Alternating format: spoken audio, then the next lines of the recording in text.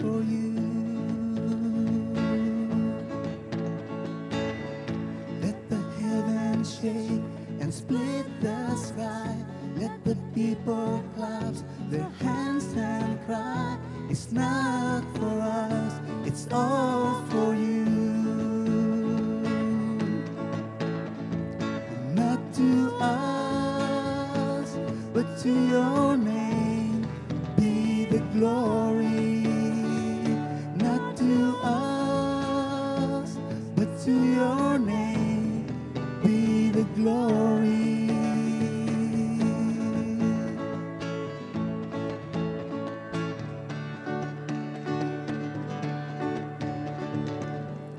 Our hearts unfold before your throne, the only place for those who know it's not for us, it's all for you. Send your holy fire on this offering. Let our worship burn for the world to see. It's not for us, it's all for you. Not to us, not to us, but to your name be the glory. Not to us, but to your name be the glory. The earth is shaking, the mountains shouting. It's all for you, yes, Lord. The waves are crossing, the sun is raging. It's all for you. The universe is spinning, singing. It's all for you. The children dancing, dancing, dancing. It's all for you. It's all for you.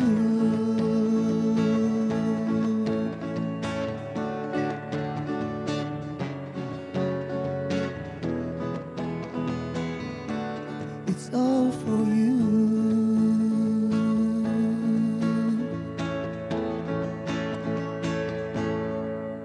Amen. You may be seated.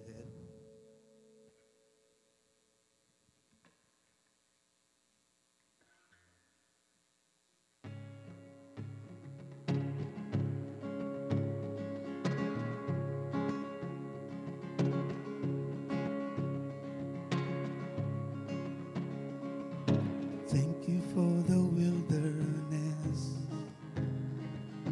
where I learned to thirst for your presence. If I never known that place, how could I have known you are better? Thank you for the loneliest times, when I learned to live in the silence, as the other voices fade. I can hear you calling me Jesus,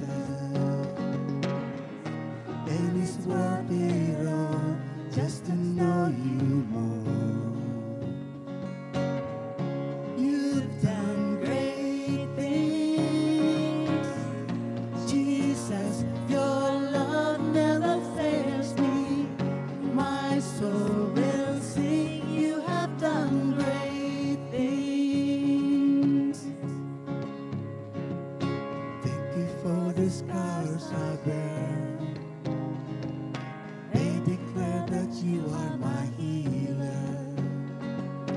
How could I have seen your strength if you never showed me my weakness? And it's worth it all just to know you more. You've done great things, Jesus. Your love never fails me. My soul will sing. You have done great things.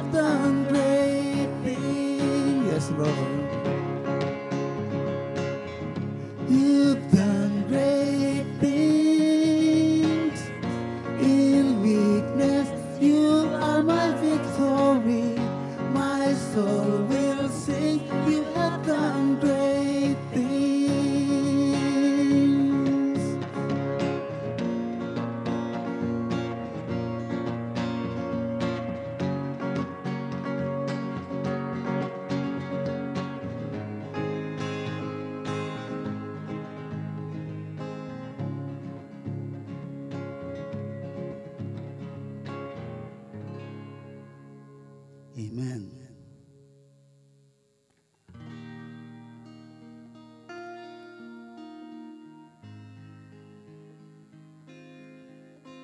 I'm going to teach you a new song. It's very easy. And I will teach you the chorus part. Let's go like this.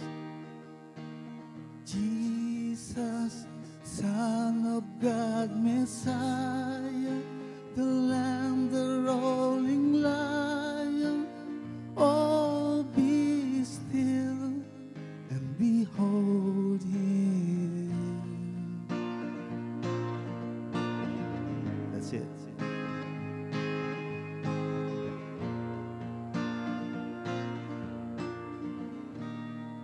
He who was before there was light, walk across the pages of time. You who made every living thing, behold him. He who heard humanity's cries, left him throne to wake as a child. He became like the least of us. Behold him, Jesus, Son of God, Messiah, the Lamb, the rolling lion. Oh, be still and behold him.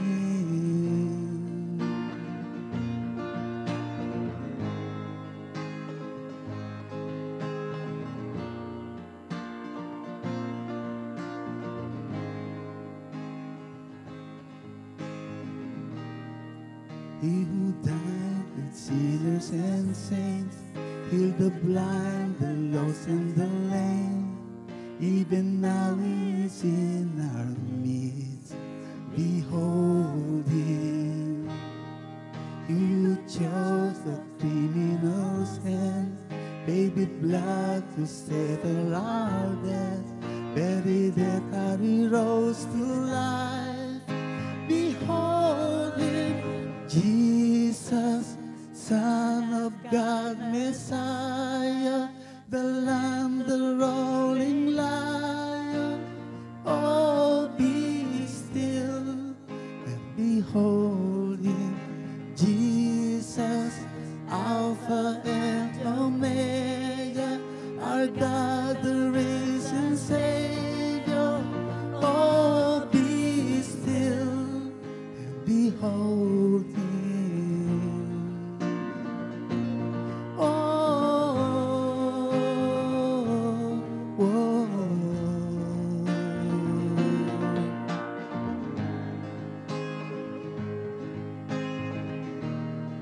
Sing holy, holy.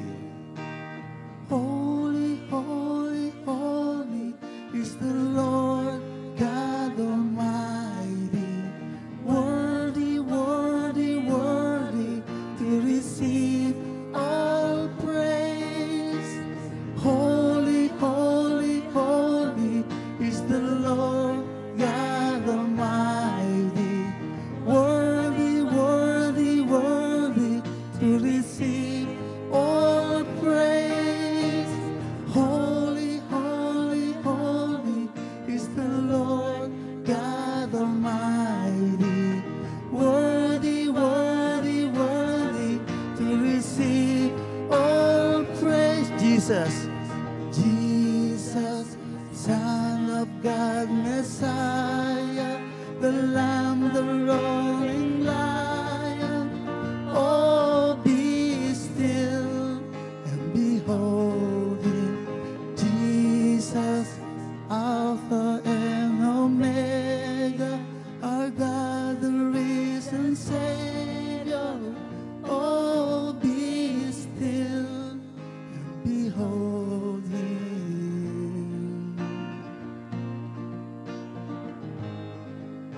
Behold him.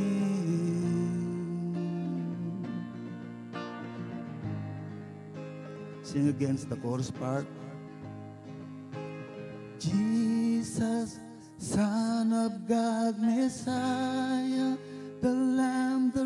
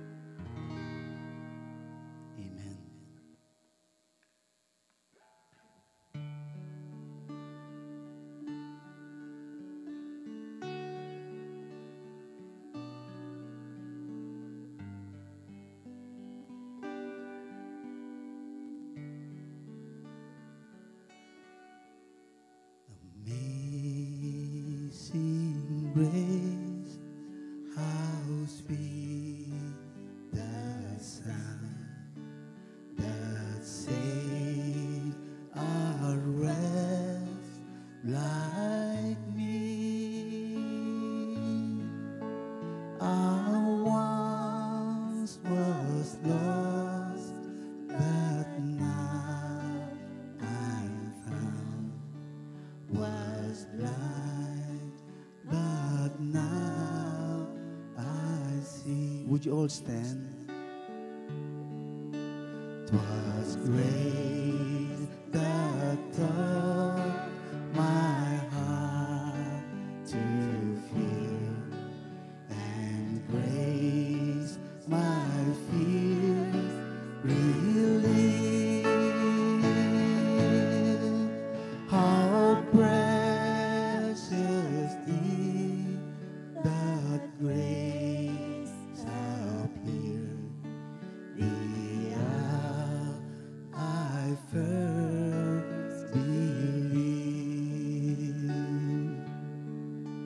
Too many dangers, toil, and snares I had already come.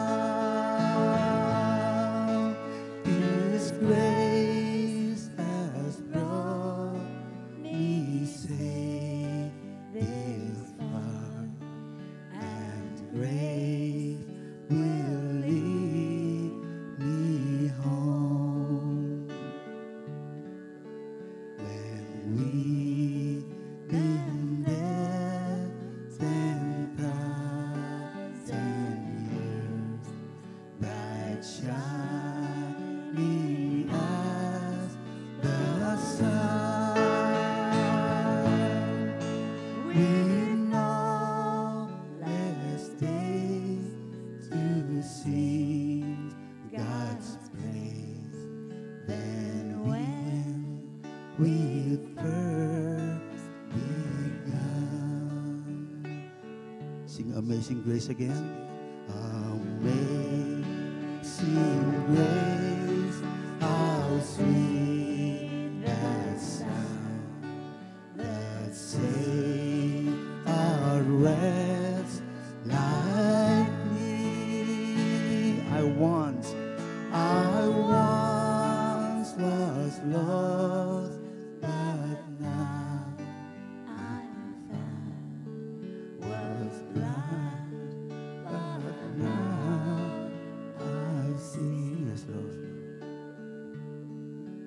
Was blind, but now I see.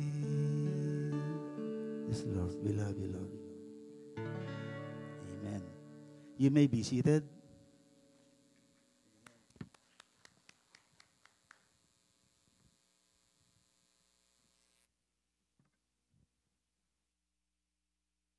So we've come to that time in the service this morning where we're going to partake in communion together. If you did not grab a cup on your way in, if you wouldn't mind just lifting your hand, and someone will come by and bring one to you.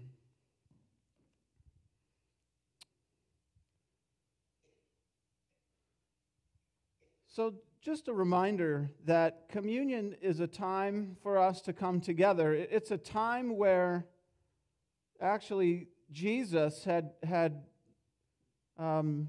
commanded and had given instruction on how we were to remember His great sacrifice and what He did. And so communion is a special time. It's a time for us to come together as a people, as the children of God, and to say, we will never forget. We'll never forget, Lord, what you did when you came to this earth, when you walked this earth, and when you gave your life on that cross. And so these are symbols in some way of Jesus' sacrifice. The bread, a symbol of His body, which He said with His disciples on that night was His body that was broken. And it was broken for you and for me. And the blood is represented in the juice as we drink it. As the Bible says, without the shedding of blood, there is no forgiveness of sin. And so we partake as a way to say, Lord, we will never forget, and to thank Him for what He's done for us. And so Paul writes to the church in Corinth, he says, "For I received from the Lord what I also passed on to you. The Lord Jesus, on the night that He was betrayed, He took bread, and when He had given thanks, He broke it, and He said, 'This is my body, which is for you. Do this in remembrance of me.'" Shall we partake of the bread together?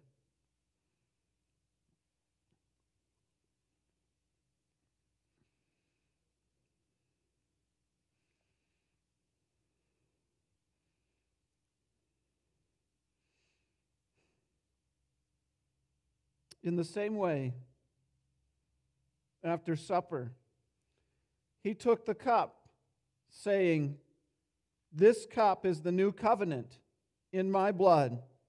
Do this whenever you drink it in remembrance of me. For whenever you eat this bread and you drink of this cup, you proclaim the Lord's death until He comes." Shall we drink together?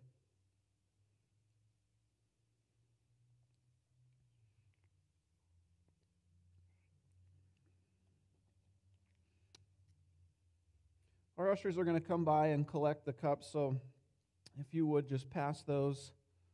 Or actually, you don't need to pass them. They can just walk right up to you. We have empty rows between everybody. So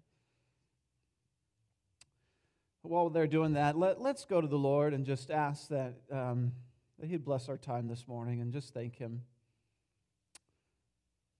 Lord, we come to You today and we just want to say thank You. We want to say thank You for choosing to come to the world in the way that You did, for choosing to save us. And so we want to say thank You. We want to thank You for the cross. We want to thank You that You gave Your life for us. And so we come this morning, Lord, thanking You for that. Also, Lord, we come asking that You would just bless our time as we prepare to open Your Word, as we prepare to read from it, and to hear You speak. And so we ask that You would just fill this place with Your presence, and that we would hear You speak this morning, Lord, and that You would touch each one of us in some special way, and that we would leave today, Lord, having experienced the power of Your presence, and having seen Your miracles among us, and having heard You speak. And we pray it in Jesus' name. Amen. So we are continuing our series this morning, part 2 of The Road Marked in Blood. And we're in the book of Ephesians chapter 3. And so if you want to make your way there, we'll be reading from there in just a few moments.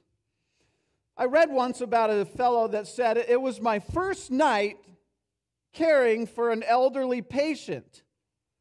And when he grew sleepy," he said, I wheeled his chair close to the bed, as close as I possibly could." And he says, "And then, using the techniques that I had learned in school, I grasped him in sort of this bear hug kind of a position, and I attempted to lift him up onto the bed." He said, "And I summoned all of my strength and might, and I tried to hoist him onto the bed, but I couldn't get him high enough onto the mattress, and then had to sort of flop him back into the chair. And I thought, well, okay, we're going to give this a second try."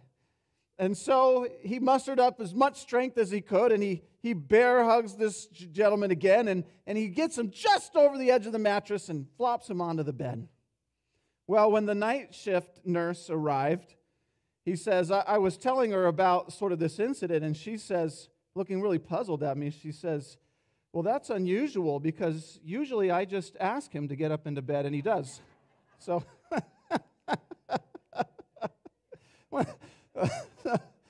that's funny.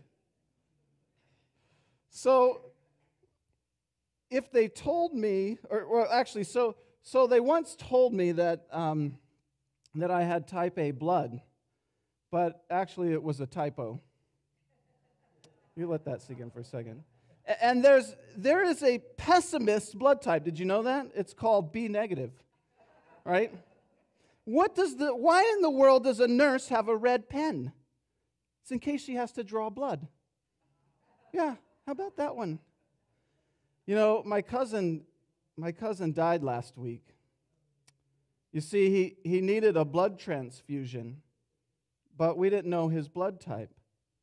And as he died, he just kept telling us, be positive. Be positive. But I have to tell you, it's really hard to be positive since he's been gone, you know? So some of you got that. Some of you didn't. You're just looking at me funny. I couldn't help myself with the blood jokes. You know, I mean, the title of our message this morning is The Road Marked in Blood. And there is a way, the Bible says. There is a way that seems right to a man. But it says in the end it leads to death. But there's also another way, as Jesus describes it. It's the way of the cross. And he says, if you would take up your cross and follow me. He also says that wide is the gate and broad is the path that leads to destruction. And many people are going to go down that road. But narrow is the gate and the path that leads to eternal life, and few people are going to find it. And so there are roads in life. But there is one road, a road marked in blood. And it's a road that leads us to the cross. It leads us, last week we discovered it leads us to a place of hope, to a place of peace. And it leads us home. And so we pick up here in Ephesians chapter 3, and I want to read this with you as we're continuing our study through the book of Ephesians. And we're going to read this together as Paul is addressing the people there in Ephesus from prison. And you remember that he is in prison writing this letter. And so he starts in verse 1. By the way, verse 1 is the beginning of verse 14. What I mean by that is he says in verse 1 a little statement, and then he sort of goes off on a little bit of a different topic for the next several verses. And then in verse 14, he picks up where he left off there in verse 1. So you can read that on your own and discover that that's true. Some of your Bibles may have a hyphen after verse 1, right? That's because it's really connected to verse 14. But he says this in verse 1. He says, for this reason I, Paul, the prisoner of Christ Jesus, which, by the way, is an interesting statement because Paul's a prisoner of Rome, right? And everyone knows this. He's in jail, but he says, look, I'm a prisoner of Christ Jesus. In other words, my master is not the Roman government, but my master is Jesus. For this reason I, Paul, the prisoner of Christ Jesus, for the sake of you Gentiles, he says, surely you have heard about the administration of God's grace that was given to me for you.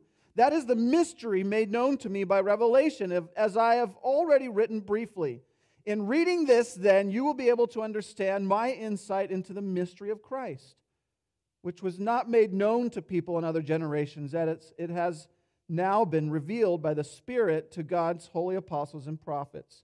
This mystery, he says in verse 6, is that through the gospel, the Gentiles are heirs together with Israel, members together of one body, and shares together in the promise in Christ Jesus. And we talked about this a little bit last week, how the Gentiles were sort of outside of the blessing of God. And by the way, a Gentile is everyone who is not a Jew, okay?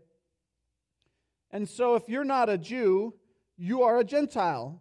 And according to Jewish laws and customs and the religion of the day, and even still today it's this way, you're an outsider. You can't go into the holiest of places. You can't commune with God. You're somehow less. And so he says in verse 7, I became a servant of this gospel by the gift of God's grace given me through the working of His power.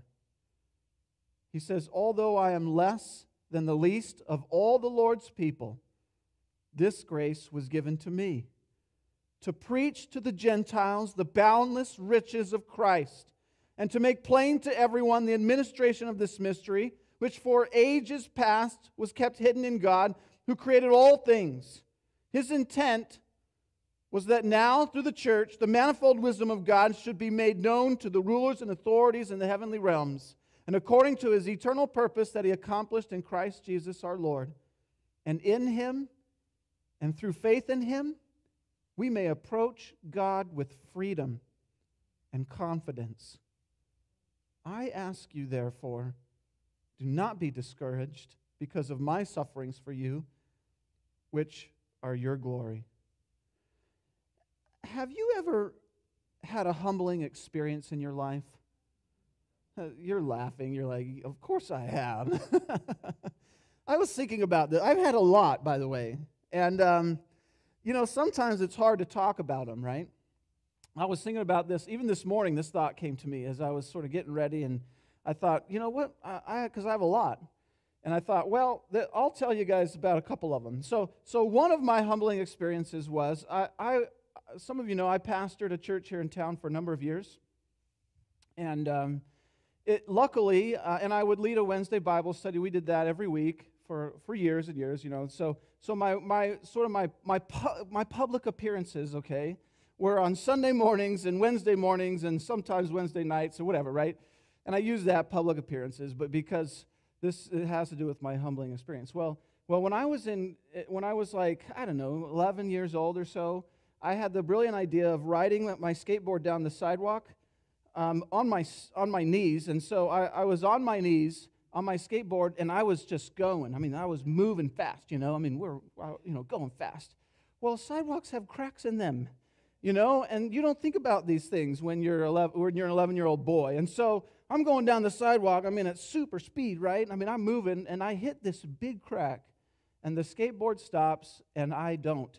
And I boom, the skateboard stops, and I just face plant on the sidewalk, bust my teeth, one of my front teeth just completely gone, and it was a permanent tooth. It wasn't a baby tooth.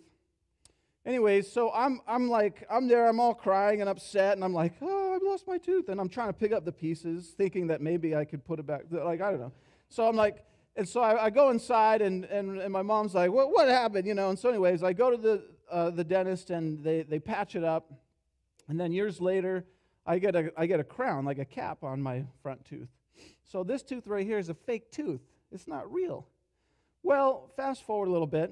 So I'm pastoring the church here, and on a Friday, okay, this happened on a Friday, I wake up, and I'm brushing my teeth, and my tooth falls out, okay?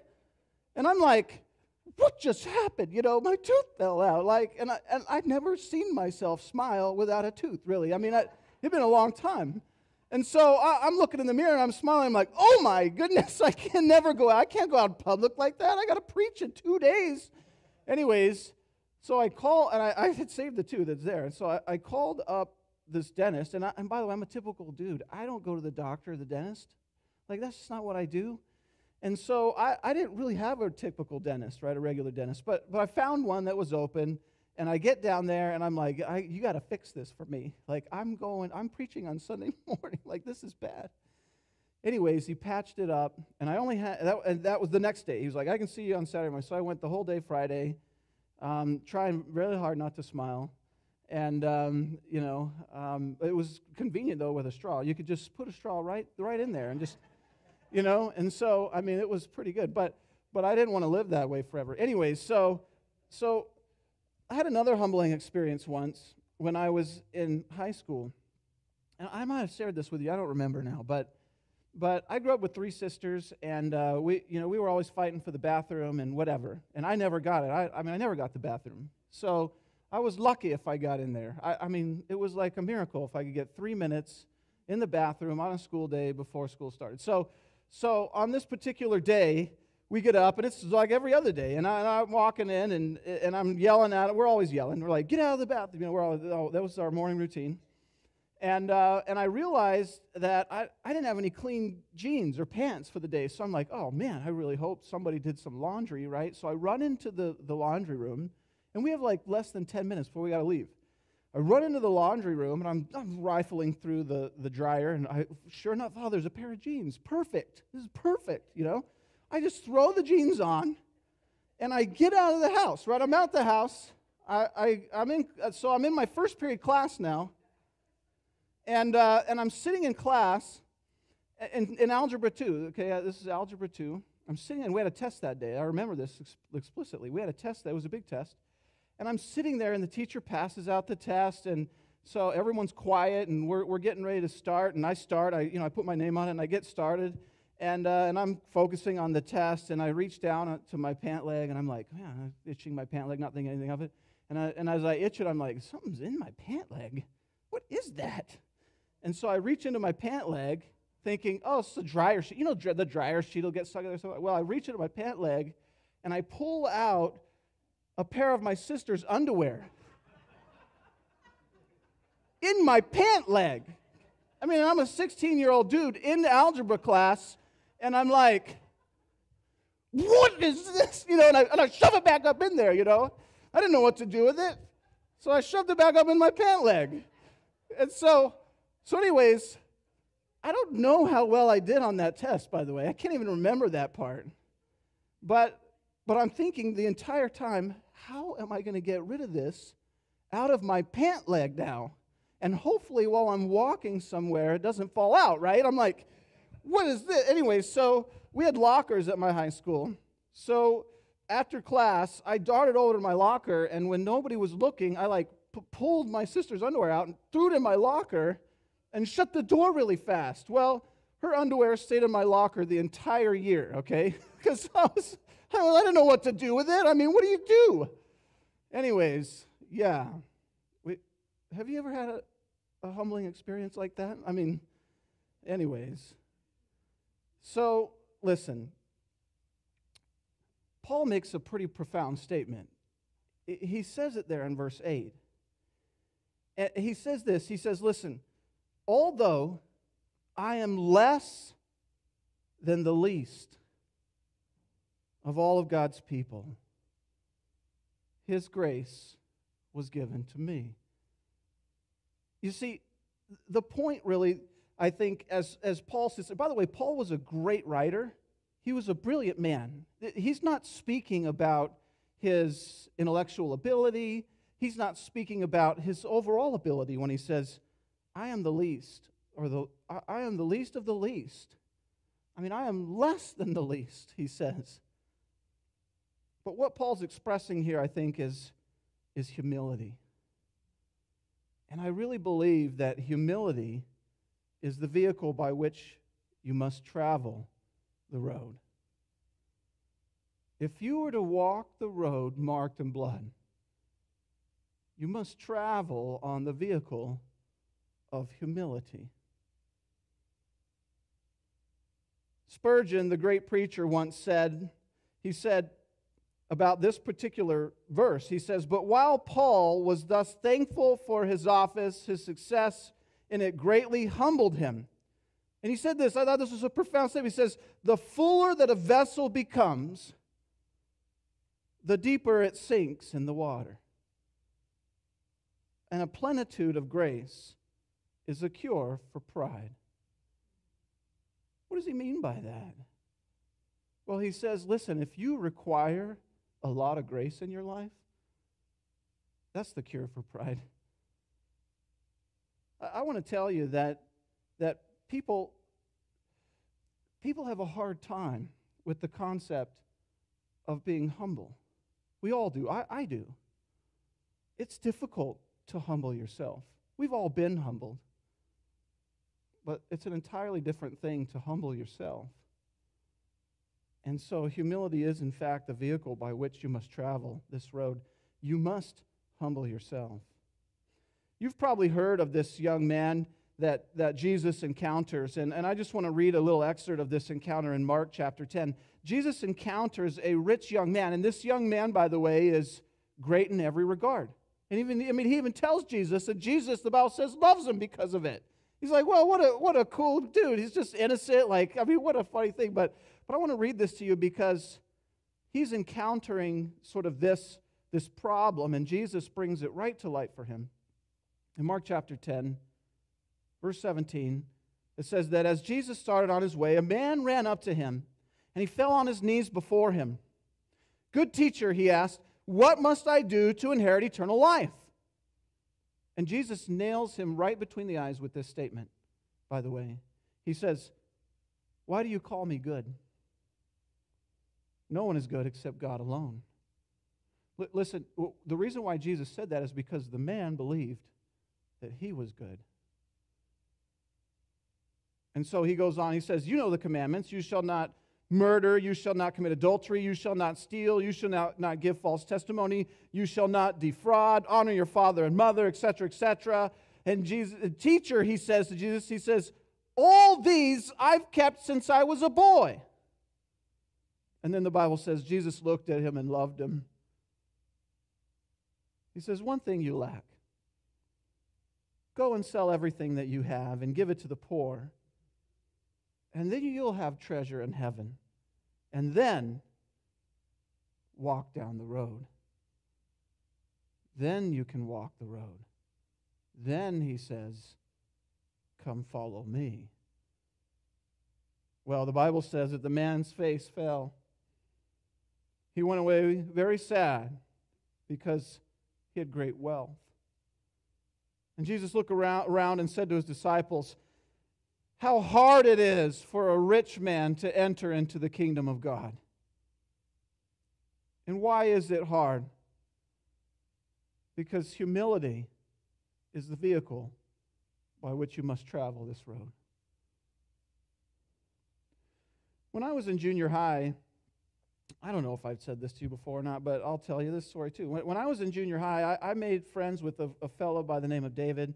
And I've lost touch with David. I don't know where he is or what he's doing. I really hope he's done something great with his life. But we were both on a road that wasn't leading us to a great place. And we started as junior high boys becoming fascinated with fire.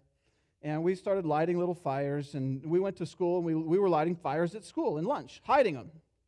Well, we lit a fire at school, and one day, this was back in Roswell, New Mexico. Roswell's a desert, by the way. It was very dry.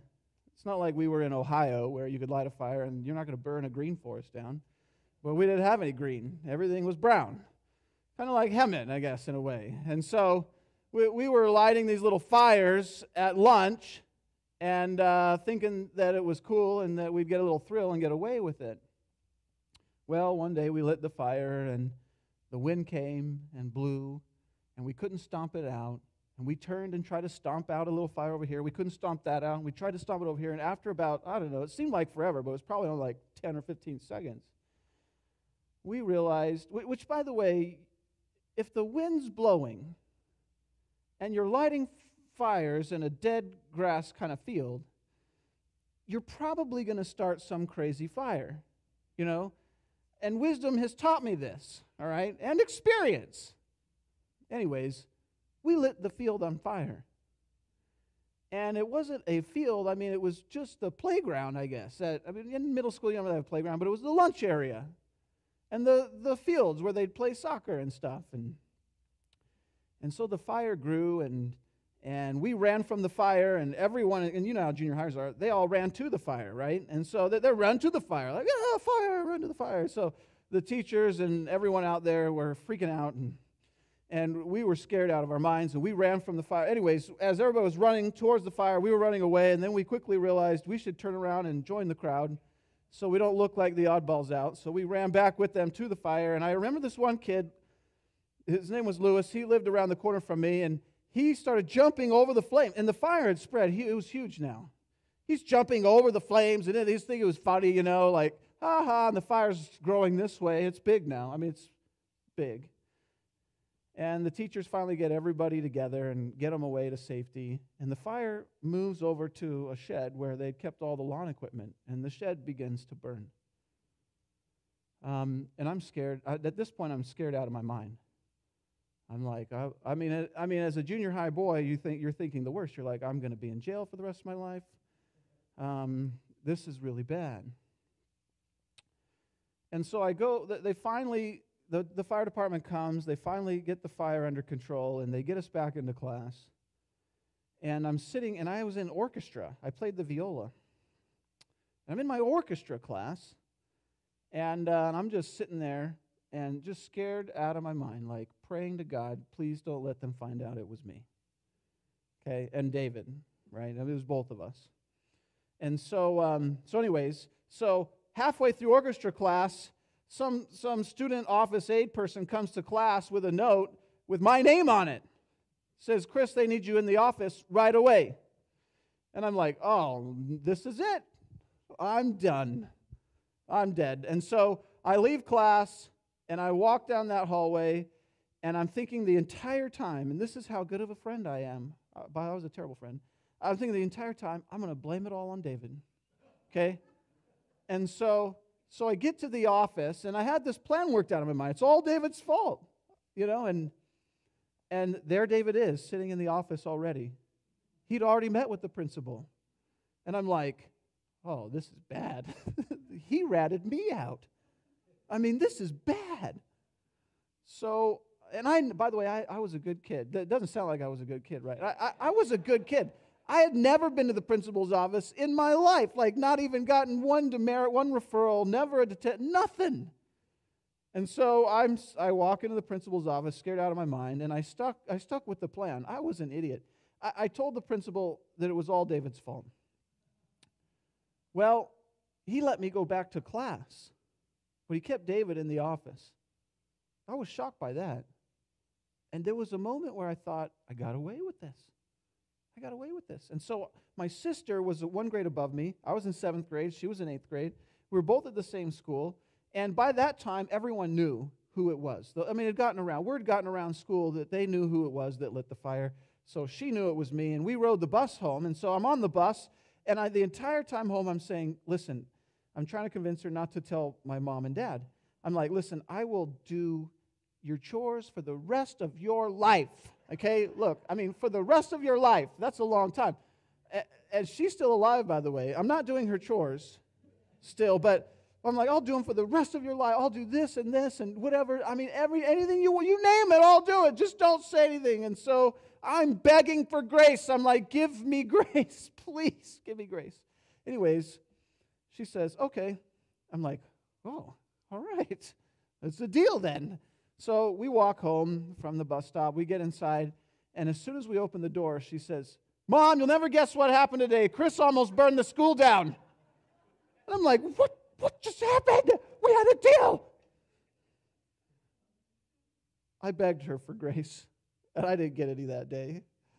And I didn't get any from my parents either. Paul says, I am less than the least of all of God's people, and this grace was given to me. There's something powerful about being a recipient of grace. And why was this grace given to Paul? Why? Why was it given to him? He says, I'm less than the least. But it was given to me. And it was given to him because God had a plan for his life. And he goes on, right in that same verse, to tell you why God poured out grace in his life. And he poured out the grace in his life so that he could preach to the Gentiles the boundless riches of Christ. And so God showed him tremendous grace. He saved him. He redeemed him so that he could preach a message that he had experienced firsthand of the boundless riches of Christ. I read a quote that someone said, when you begin to understand the magnitude of our unsearchable riches in Christ, it swells in you a hunger to want more of the giver and less of the gift. And there's something interesting, just a nuance of how every translator, by the way, and I went and looked at multiple translations of this, every translator has translated this phrase as the boundless riches of Christ.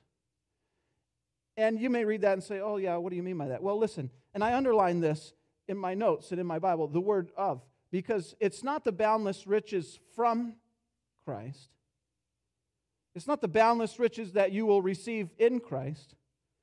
It's the boundless riches of Christ. And so there's a nuance to this that says that the riches are not really what you receive from Christ, but the riches are found in themselves within Christ. He is the giver.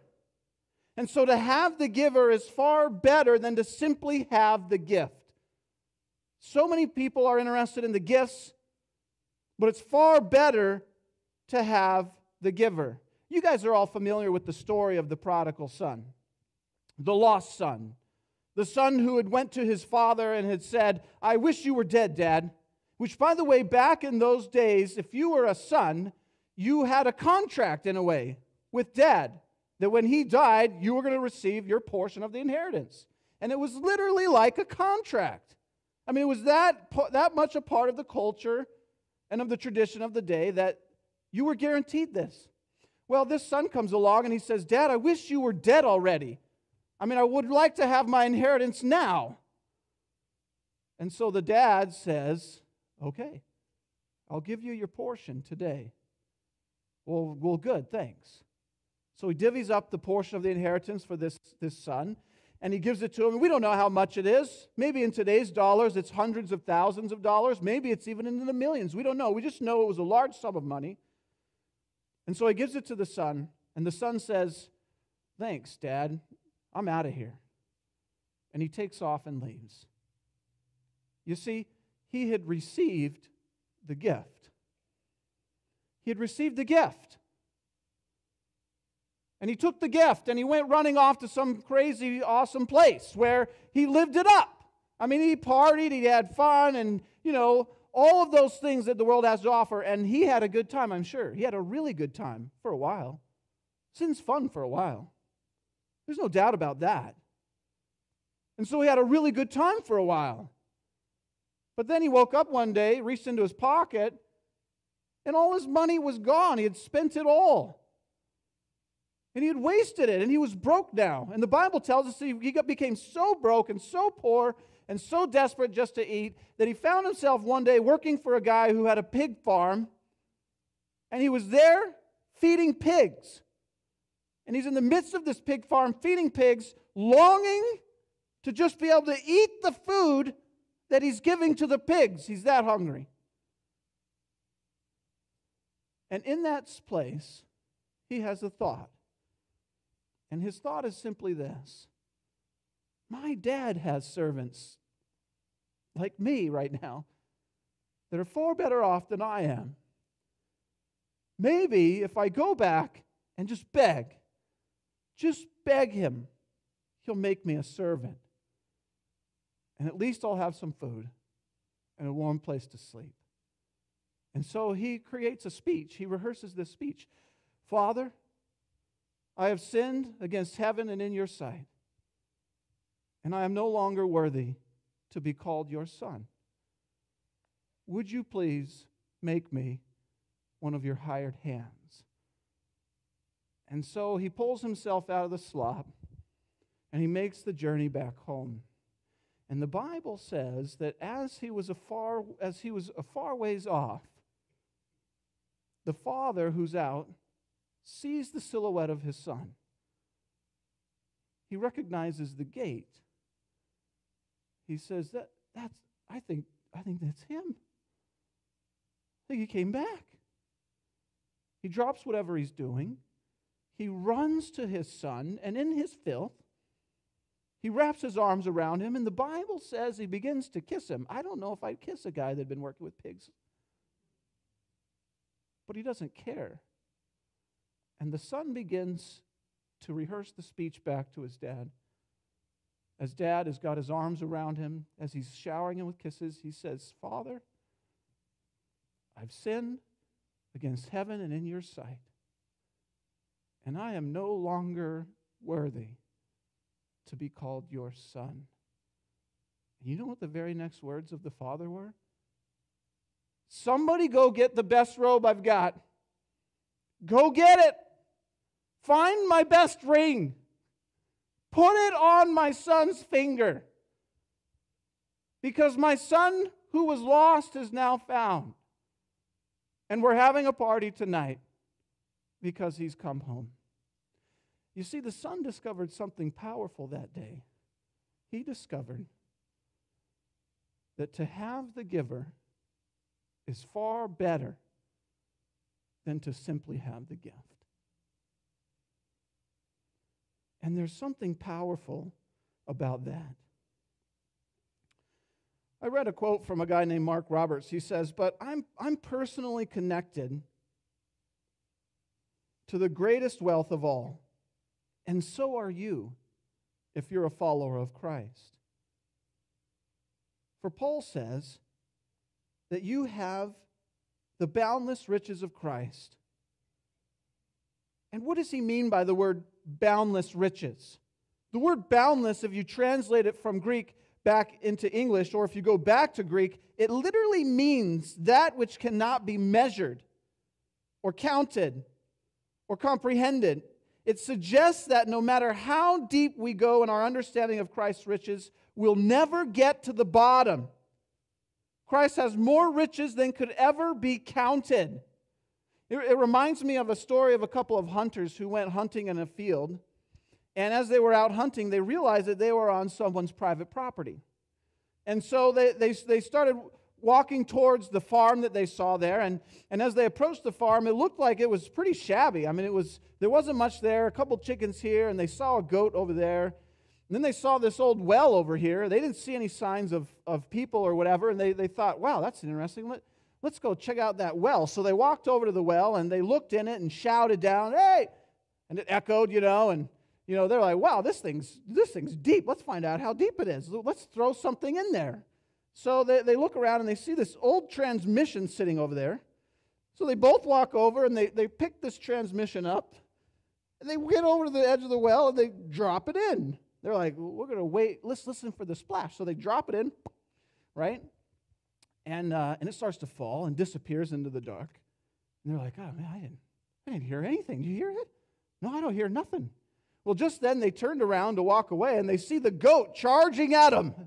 And they're like, oh, no, the goat's run. I mean, he's coming at them full speed. Boom. And they jump out of the way just in time for the goat to go by them and over the side down into the well. And they're like, what in the world just happened? And then right then the farmer comes out. He comes to him and he says, hey fellas, how's it going? They're like, oh, hey, listen, we just came to see if we get permission to hunt on your land. And he's like, oh, yeah, no problem. You can hunt on my land. I don't mind. And they're like, and by the way, you have this crazy goat. He's like, yeah, where is my goat? He was just here a minute ago. And they were like, well, he came charging at us, the craziest thing. And then he jumped over the well and went down. And they said, listen, you really should tie that goat up. And the farmer says, well, I did. I tied him to an old transmission. Well, there you go.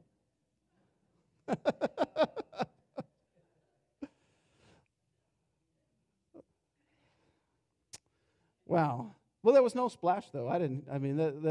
Nobody heard a splash, so maybe he's still falling. I don't know. But listen, we're never going to get to the bottom of God's riches. The boundless riches of Christ are endless. You're never going to get to the bottom of it.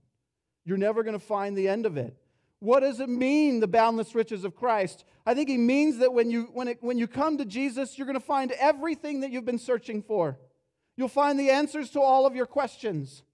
You'll find the purpose and the meaning of your life. Jesus says, I've come to give you life and to give you life abundantly. You'll discover that you're not an accident and that your life was planned and purposed by God. For you're the object of God's mighty love. And your value is immeasurable. And God's love for you is infinite. And you will find that God loves you as you are. Right where you are. You don't have to change your life to be loved by Him. You simply have to choose to come to Him.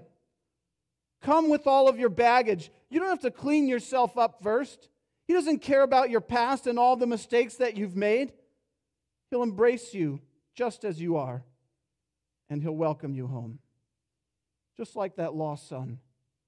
He doesn't care about any of those things. He just wants you. He wants you to come to Him. I think there's somebody listening today, maybe here, maybe online. And these words, as I say them, are just rolling off of you like water off of a duck's back. Because you've bought into an idea that you're worthless.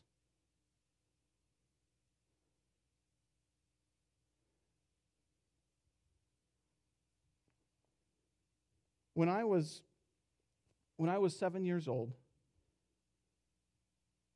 I too bought into the idea that I was worthless. You see, in school, we had made these cutting boards for our moms on Mother's Day. And I had drawn some pictures and some things like that a little boy would draw.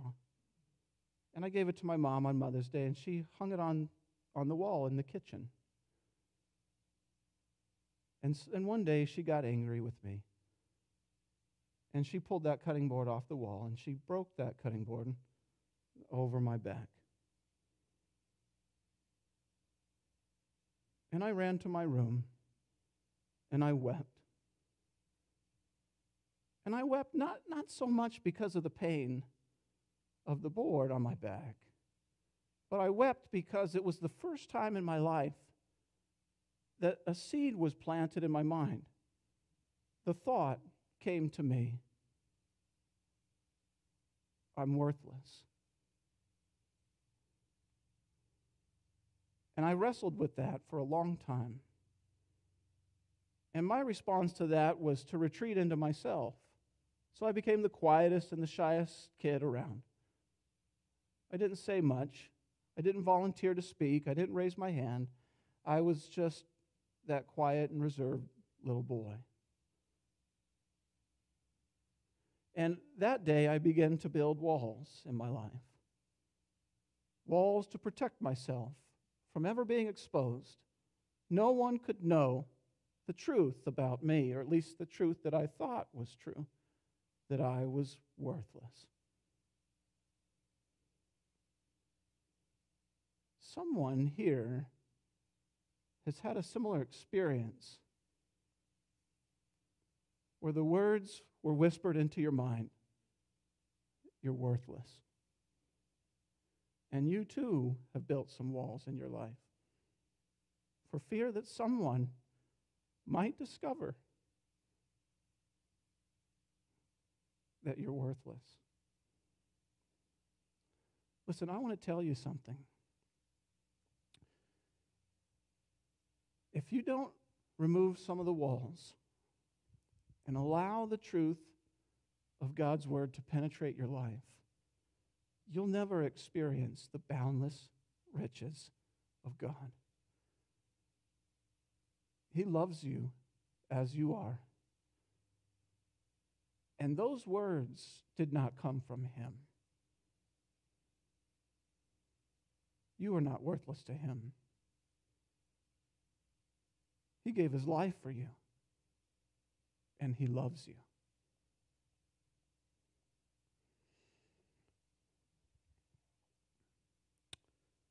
This road, if you walk it, it will lead you to a place where you belong. And your life will be a witness. We all want to belong.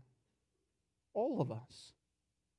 We all have a deep longing and a desire to be a part of something, to be wanted, to be important, to have purpose and meaning. We want to belong. And so Paul says his intent was that now through the church, and by the way, the church is the place where you belong. It's the family of God. Simply put, it's just a group of people. It's not a building or a place. God has invited you to come and to be a part of his family, to be a part of the church. The road will lead you to a place where you belong, and your life will be a witness. Listen, I want to close with this thought. This is a powerful thought, and it's a truth that Paul says here, and it's so subtle, and I've meditated on it all week, by the way. It's just so deep and powerful. Listen to his words. He says, his intent was that now through the church, the manifold wisdom of God should be made known to the rulers and authorities in the heavenly realms, according to His eternal purpose that He accomplished in Christ Jesus our Lord. What in the world is He saying here? What is He saying? That through the church, the manifold wisdom of God should be made known to the rulers and authorities in the heavenly realms? Well, He's talking about angels and demons. He's talking about the invisible creatures that God has created that exist in that world, in the heavenly realms. David Gusick once said, he said, God doesn't use the angels to reveal His wisdom to the saints being those who have walked this road, but He does use the saints to reveal His wisdom to the angelic beings, both faithful and fallen angels. We are called to be the means by which God teaches the universe a lesson, and a beautiful lesson. So you picture this. All of God's angels and all of Satan's angels, the demons, are out there in a big grandstand, if you will.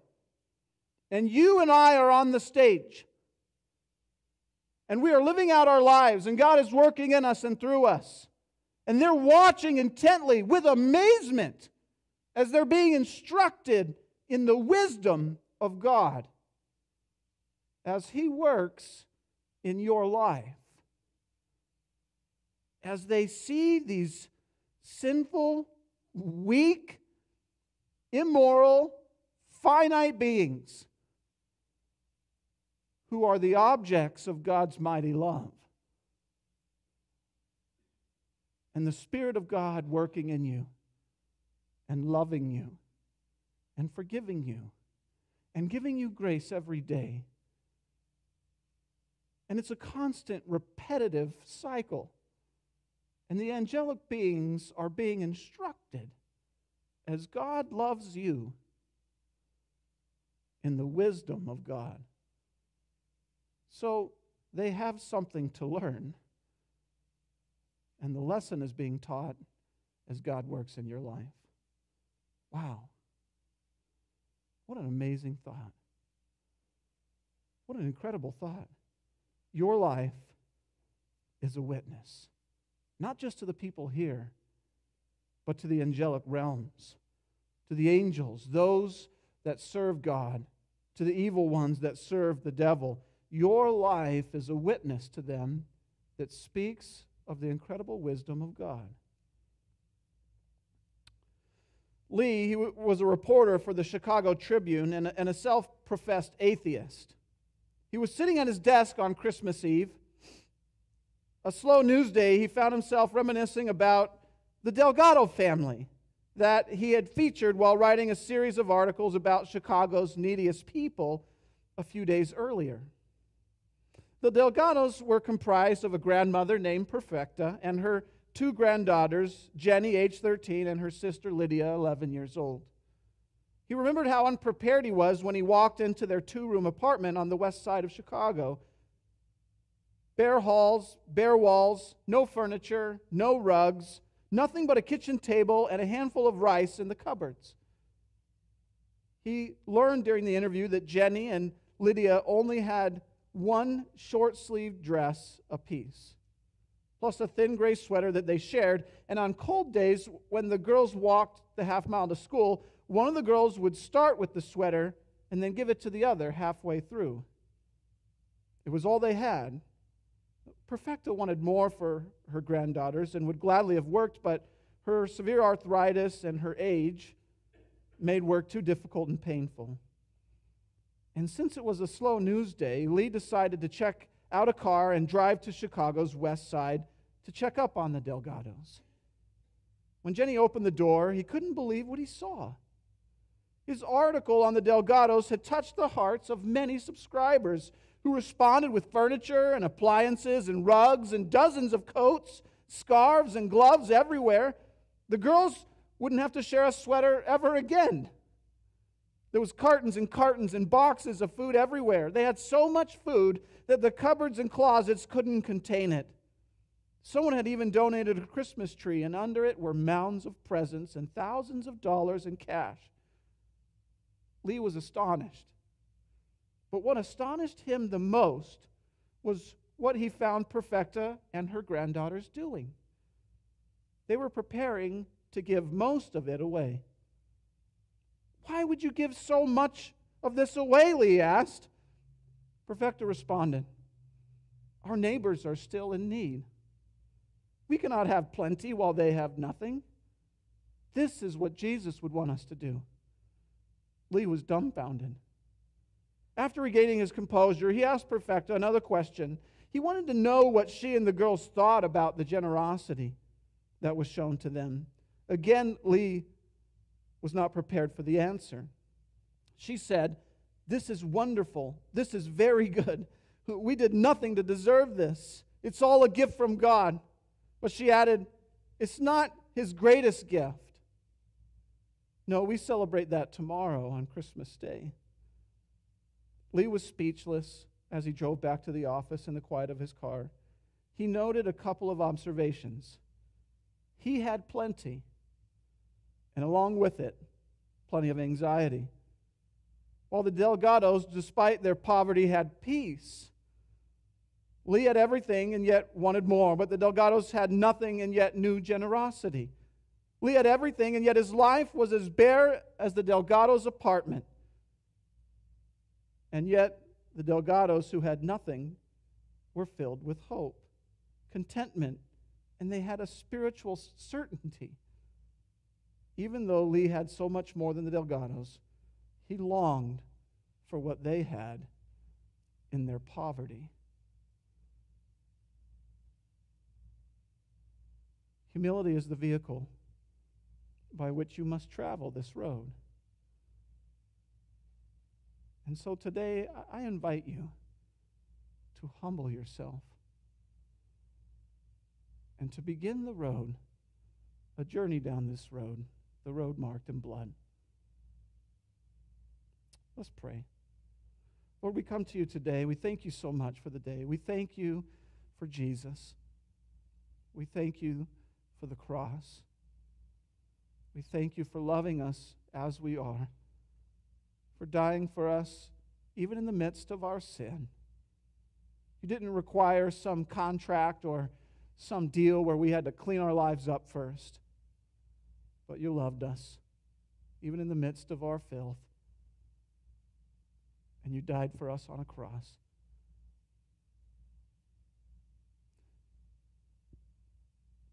Maybe you're here today and maybe you're saying, "You know what? I'm ready to walk that road.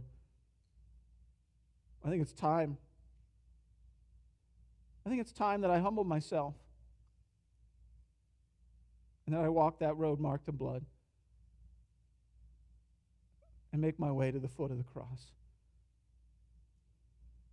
And if that's you today, I'm going to invite you right now, right where you are, to give your life to Jesus. And you can do it simply by just telling God how much you desperately need Him in your life. Telling Him you made a lot of mistakes. Asking Him to forgive you. The Bible tells us that if we confess our sins, He is faithful and just to forgive us and to cleanse us of all of our unrighteousness. So maybe today you just need to say, "Lord, I've made a lot of mistakes. Please forgive me. I desperately need you in my life." If that's you, if you prayed that prayer, I want to tell you that God is faithful and just to forgive you. That He has welcomed you and invited you into His family. And that just that simple prayer, walking humbly down that road, brings you into His family. Listen, if you're here today and you prayed that prayer, I'm going to ask you to stand up. I'm going to ask you to stand up, just right where you're sitting. Just stand up. Listen, it's not about anybody else in the room. This is about you and God. This is between you and Him. And if you're choosing today to follow Him, this is not a time to be embarrassed. It's time for you to say, "Lord, I'm in. I'm all in. I'm choosing today to give you my life." If that's you, I invite you to stand. just right where you're sitting, just stand. Just say, Lord, my life is yours. I'm committing my life to you today. If that's you, you stand. Maybe you're listening online. If that's you at home, stand up. Stand. And say, Lord, I'm standing today. I'm giving my life to you. Lord, I pray for those who have stood, who are giving their lives to you today, Lord, who have prayed that prayer, asking that you would just bless them, that your promises would be true in their life, that they would feel the power of your presence, they would know the peace that comes from you, that they would begin to understand what it means to be forgiven and to be loved, that the lie that you are worthless would be washed away in the reality that their heavenly Father, who purposed and planned their life, loves them immeasurably. Thank you, Lord, for all that you do for us. We pray it all in Jesus' name. Amen. God bless you guys. Happy Valentine's Day. Tell somebody today that you love them. Have a great day.